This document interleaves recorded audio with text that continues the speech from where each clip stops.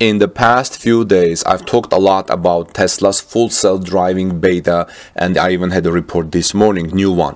But Tesla's full self-driving beta test has caught the attention of federal safety regulators.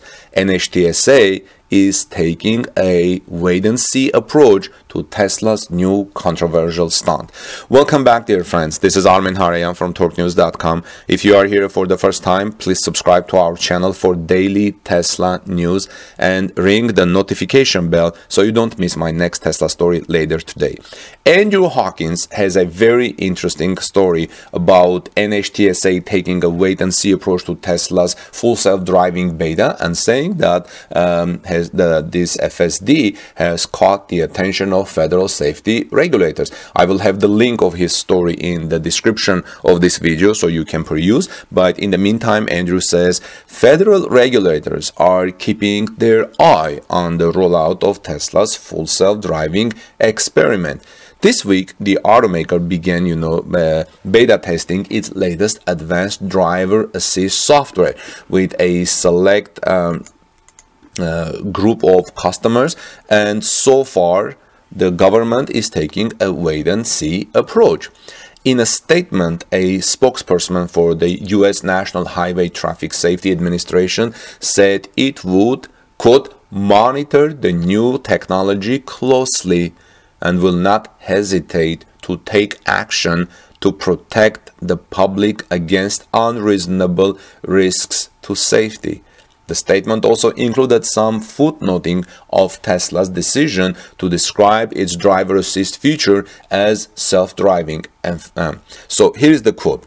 As we have stated consistently, no vehicle available for purchase today is capable of driving itself.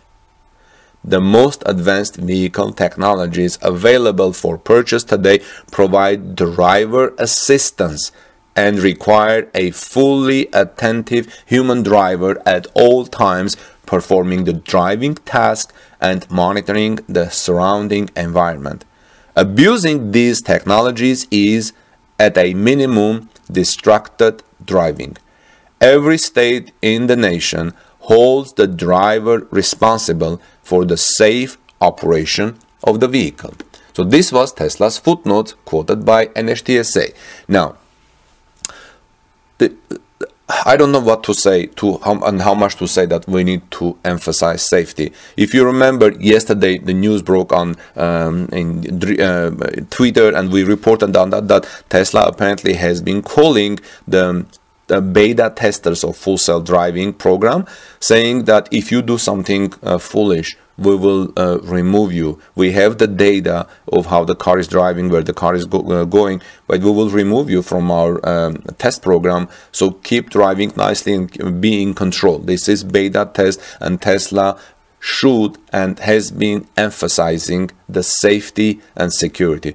It's enough to do one person to do something foolish in the beta program, and it will turn to a nightmare for Tesla. Tesla has checkered history with the NHTSA, the federal agency that can issue recalls and investigate automobile crashes. In 2019, NHTSA opened an investigation into complaints about vehicle fires connected to the battery management system in some Model S and Model X vehicles by Tesla. The agency has also investigated multiple fatal crashes involving the Tesla autopilot. Earlier this year, in 2020, the NHTSA's board concluded that the Advanced Driver Assistance System was one of the probable causes of a fatal 2018 crash in which a California man was killed after his Model X smashed into a concrete barrier. Here's a quote.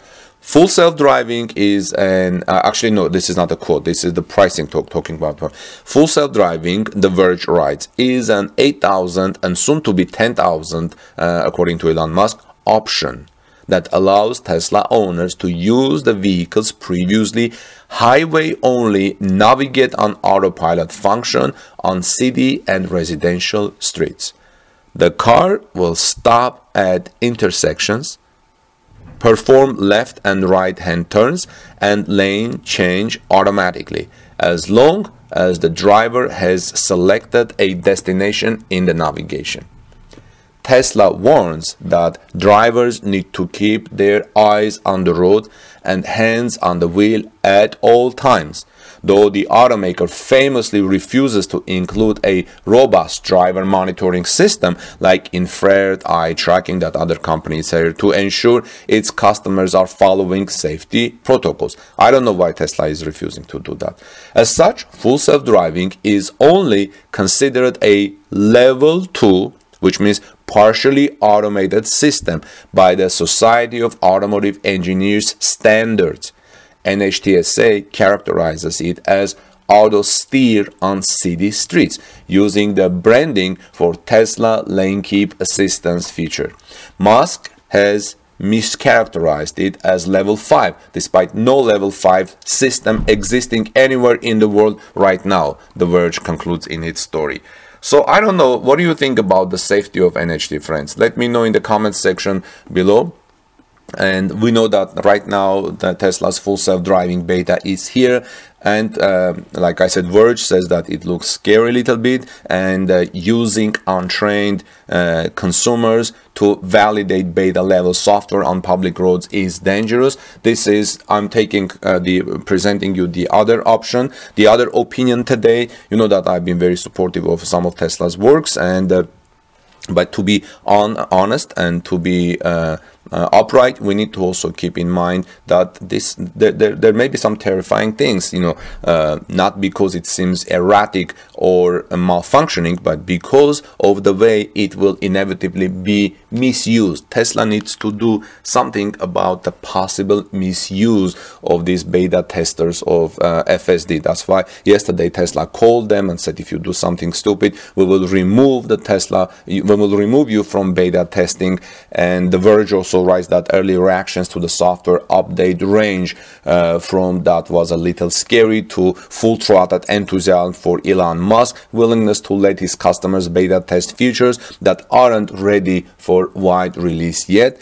This willingness has helped Tesla maintain its market leader position at the forefront of electric and autonomous vehicle technology, but it also presents a huge risk for Tesla, especially if those early tests go wrong. So far, thankfully, nothing has happened. Everything is going smoothly. We're seeing interesting videos, and Tesla has said autopilot should only be used by attentive drivers with both hands on the wheel, but the future is designed to assist the driver, and it's not foolproof. There have been several high-profile incidents in which some drivers have engaged autopilot and crashed, and I just talked about that. Well, let me know what your thoughts are.